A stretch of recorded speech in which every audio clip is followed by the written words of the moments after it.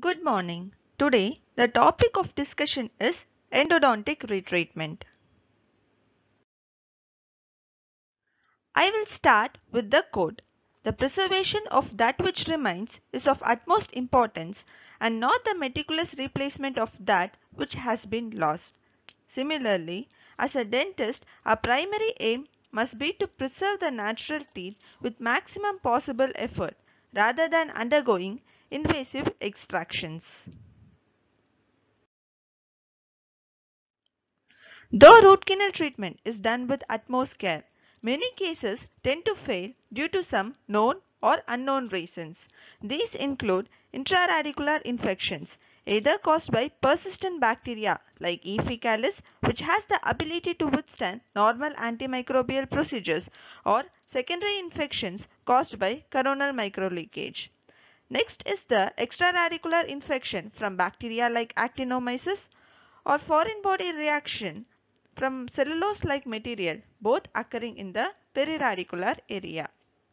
Next is the true cyst, which has complete epithelial lining. In addition to this, the root canal anatomy is very complex and thus only mechanical instrumentation of root canal cannot remove bacteria from lateral canals, isthmuses, deltas and fins. Our prime rationale of retreatment is to remove the source of irritation from the root canal space. Such failed root canal treated teeth has four treatment options. First, we can wait and watch without any vital treatment. Second, we can extract the involved teeth and replace the same with the artificial prosthesis, or retreatment can be done either non-surgically or surgically. Wait and watch policy is commonly followed in asymptomatic persistent apical periodontitis cases similar to this case. The patient elected no treatment, but in certain period of time the lesion enlarged, turning the tooth symptomatic, and this warrants further treatment.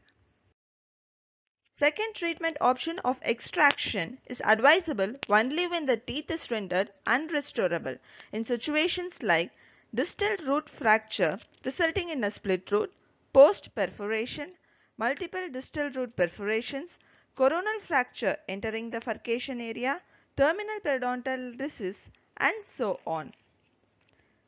This failed RCT case has post-and core along with the crown over it. Routine non-surgical retreatment will weaken the tooth structure due to unnecessary mechanical instrumentations. In such cases, surgery is a better option. Various surgical approaches are periradicular curettage, apical root resection, root amputation, and intentional replantation. Next available treatment option is non-surgical retreatment. A key point that has to be remembered in retreatment is the tooth is already treated in these cases, and the first step is to remove the previously existing coronal and radicular restorations. Access preparation in retreatment procedure is called coronal disassembly because it frequently requires the removal of previous restorations or crowns for access. Either access can be established through the crown or the crown may be removed. Access through the crown. The burr of choice is made based upon what material the existing restoration is made of. To cut a metal like cast metal or amalgam or composite, carbide Fisher burrs number 1556 is used. A round burr is used to cut porcelain crown.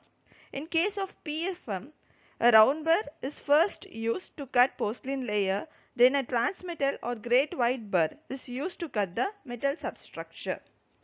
If you decide to remove the crown, there are various kits available in market like KY pliers, Corona Flex, Royd and Bridge Remover, Crownomatic, and Retrieval Crown Remover. This is nothing but a water-soluble resin softened using hot water. The patient bites on this resin and while releasing the bite, the crown adheres to the material and gets removed.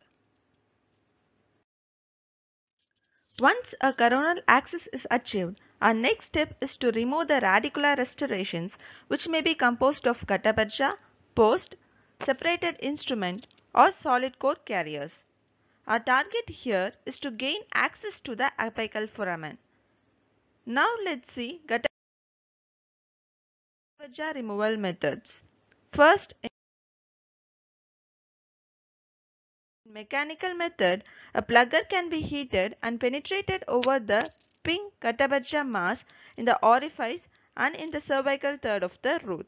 It is allowed to cool for 1 to 2 seconds and the material will adhere to the plugger and come out. Similarly, GG drills or piezo reamer can also be used for removal of Guttapercha in cervical third of the tooth. Secondly, a large number H file can be used to engage the remaining Guttapercha and removed from the canal end mass.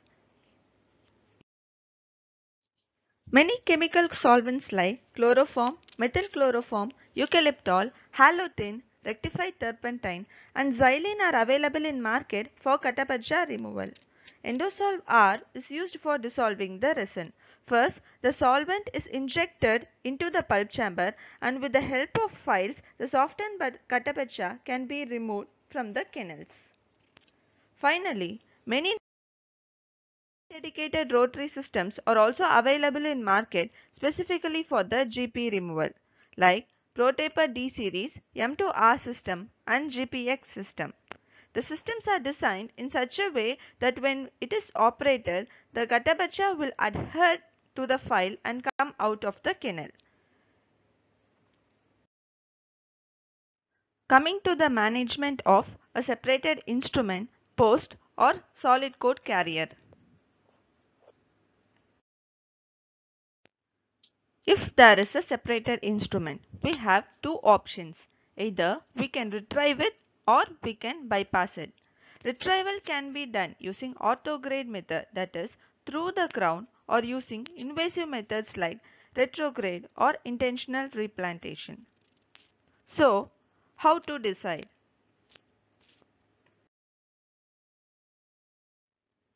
If the length of the separated instrument is greater than 5 mm, it is in a straight canal, and if it is a reamer or lentillospiral, then it can be retrieved. If the separation occurred beyond the curvature in apical third and if it is a H-file, it should be bypassed. First is the ultrasonic method. The dentin hindering the straight line axis is removed using files. A staging platform is created around the exposed part of the separated instrument. Then using ultrasonics, vibrate the exposed part of separated instrument in anti-clockwise direction so that it will unwind and pop out from the canal. Next is the braiding technique. Around 3 hand files are inserted into the canal, twisted to engage the fragment and then withdrawn along with the separated instrument. In wire, loop and tube method, the two free ends of a ligature wire are passed through the hub end of the injection needle. The wire loop is carefully placed around the obstruction, tightened and then removed.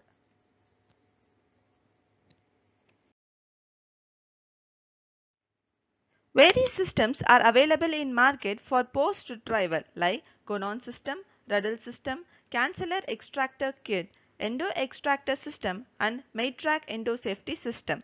Taking into consideration Thomas screw post removal technique. First image shows a broken screw post. The head of the post is contoured to a rough cylindrical shape. Dormer burr is then used to create a shape that refined burr can engage. Refined burr mills the post. Then wrench is engaged around the post and counterclockwise rotational force is applied. Post is finally removed using the wrench.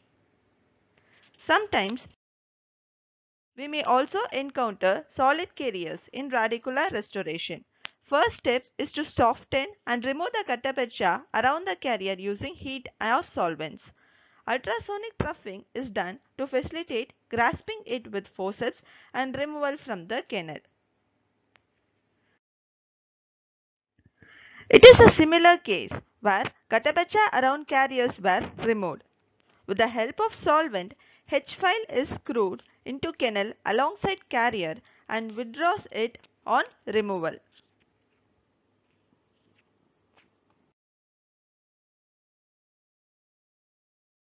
In certain cases, missed or extra canals are also present.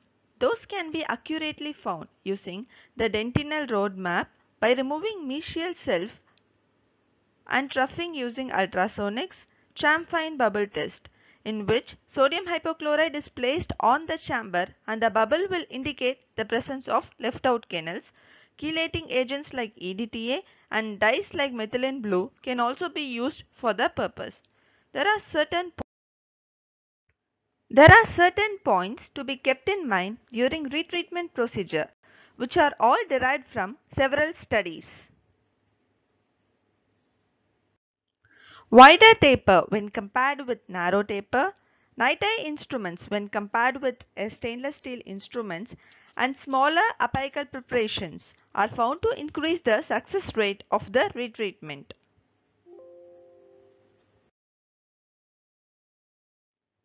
The combination of EDTA along with sodium hypochlorite has resulted in higher success rate.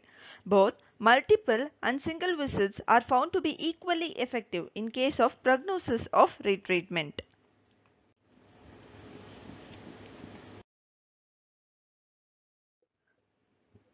Finally, here are some specific recommendations for retreatment for improving the success rate.